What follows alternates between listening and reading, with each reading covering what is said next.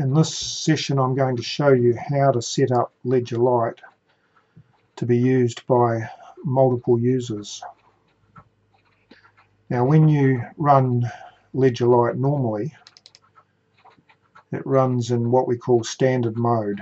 So it's designed to run for a single user, and it directly accesses the LedgerLite database file. If we want to use it with multiple users, then we have to create two shortcuts.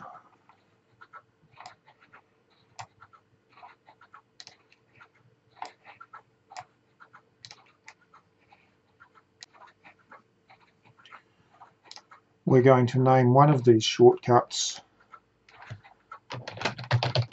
LedgerLite Client,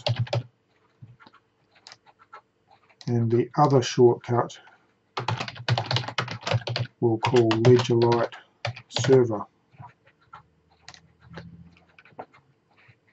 Now, when we run LedgerLite through the shortcuts, we have to tell the program that we want it to run in a different mode. And to do this, we give it what we call a command line parameter.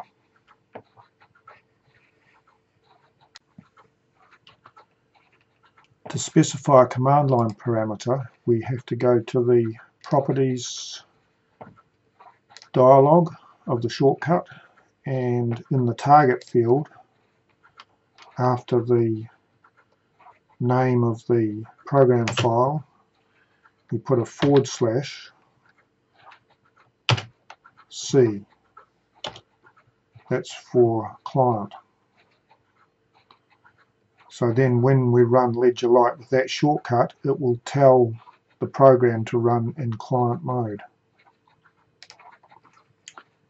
And we do a similar thing with the server shortcut. We put in a command line parameter that says /S, which means we want the program to run in server mode.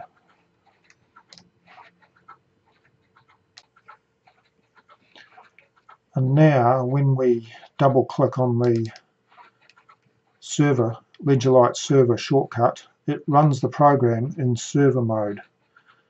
And when we run it, we'll notice on our system tray a small LedgerLite icon. That's to indicate that LedgerLite is running in server mode.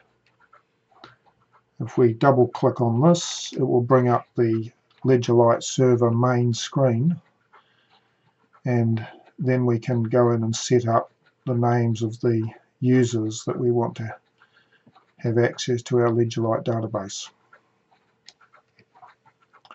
So we're going to set up two users for our example today. We'll put in Fred,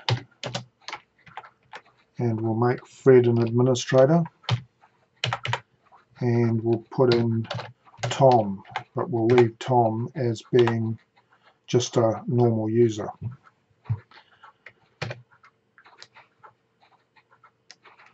Now we double click on the LedgerLite client icon, and this will start LedgerLite in client mode.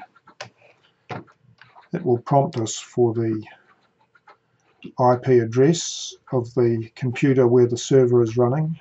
In this case, we've got them both on the same computer, but these could be on, and probably will be on, different computers in your setup. So we've got the server IP address, which we can read off the server main screen.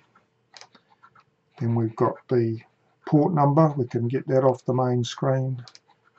Then we're prompted to enter the username and password. So we'll log in as Fred, and we didn't give him a password, so that's all we need. And this will start up LedgerLite in client mode.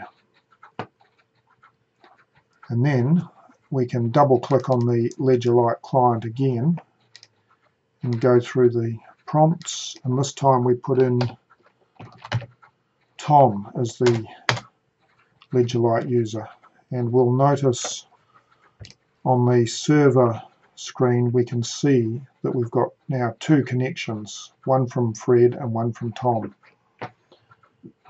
and both of these clients will run the same as if they were running in standard mode, except that they are now accessing the same database.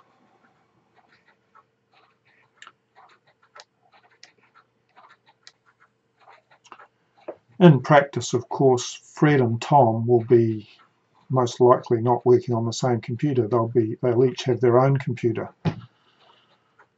So what you have to do on each user's computer is copy the LedgerLite program and then create the shortcut for making it run in client mode. You only need the server shortcut on the computer where the database file is located. And we'll also notice that when Tom runs LedgerLite, he doesn't have access to the maintain menu or any of the reports. He has access to the entry screens, the account screen, the cash book screen. He can make entries in any of the accounts or the cash books, but he can't edit those entries or delete them. If he makes a mistake, he will need to correct it with another entry, or he would need to go and speak to Fred or one of the other administrators who would be able to do that for him.